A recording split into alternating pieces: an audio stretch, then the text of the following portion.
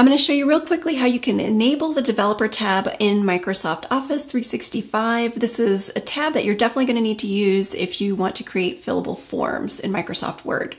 So go up here. If you're in Microsoft Word, all you have to do is anywhere on the ribbon area, right-click your mouse and select Customize the Ribbon.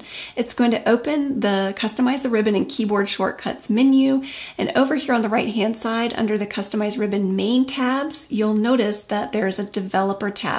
If it's unchecked, which it normally is unless you've ever enabled it, go ahead and check it to enable it and click OK.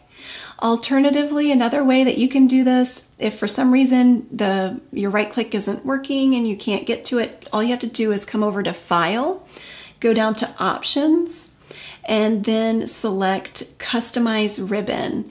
And the same menu will pop up over here where you can select the Developer tab and click OK. Be sure and give the video a like. You can subscribe to my channel and click the bell to receive a notification every time I post a new video. Be sure and check out the playlist on my channel for creating fillable forms. You'll put the Developer tab to good use.